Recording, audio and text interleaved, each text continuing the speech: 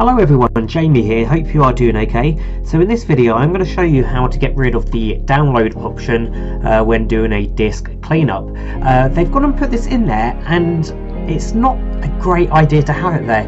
As you can see, I've got a good 40 gigabytes of data there and I would not want that to be deleted, but I've almost accidentally deleted it, so I looked into a way of removing it from the option. First thing we want to do is actually to create a system restore point. So if you press the Windows key on your keyboard and type system restore, you get the create a restore point, and then all you've got to do is click on create, give it a name, and then it will create a system restore point for you, just in case anything goes wrong. Okay, next thing we need to do is press the Windows key on your keyboard followed by the letter R and type regedit. So this is how we get to the bit where we can delete the download option. So the first one we need to click on is H key local machine. Next, what we want to go on to is software, and then Microsoft, which I've already got selected there. Next, we need to go down to where it says Windows.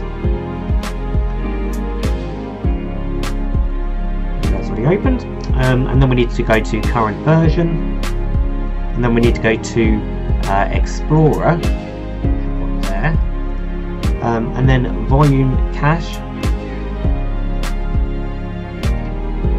and then after that we have to go to download folder.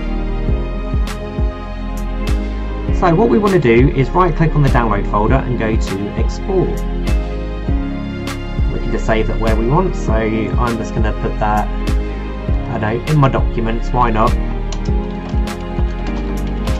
Download folder, so I'm going to say that my document folder, and next we're going to right click on it again, but this time we're going to go to delete. Very good. Next, what you want to do is close disk cleanup and then go back into it. And can you see the download folder is now not there, fixing the issue. So if you found this video helpful, please give it a thumbs up, and if you hated this video, subscribe. See you later guys, bye.